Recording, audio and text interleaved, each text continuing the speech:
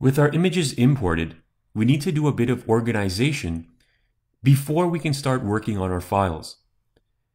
Since it's very important that these next few steps are done properly, I'll go a bit slower so it's easier to follow along.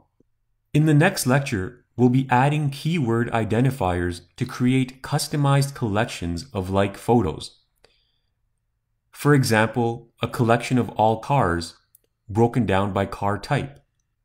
Similarly, a collection of landscape photos broken down by season, and so forth.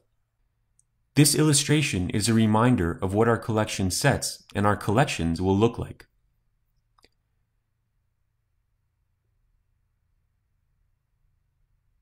In a moment, we'll start by adding keywords car and BMW to all the BMW model cars. To do this as fast as possible, click the Text tab above the gallery in your library filter. We need to filter our gallery so we only see the file names that start with BMW.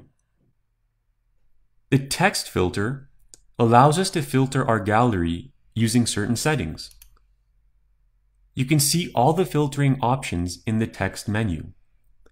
We can filter by file name, copy name, title, caption, keywords, among other types of data.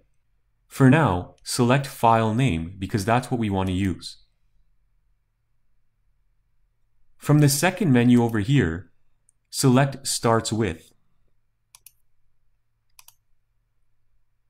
Type in BMW in the search field. We do this because all our BMW model photographs start with the letters BMW. And I'll just show you the My Lightroom Photos directory and you can confirm this. Keep in mind for the purpose of this course, we have renamed all these files, so we can go ahead and work with these different filters and organization methods. So these are the BMW cars. As you can see, BMW 001, 002, and so on. You should now see 5 BMW cars filtered in your gallery.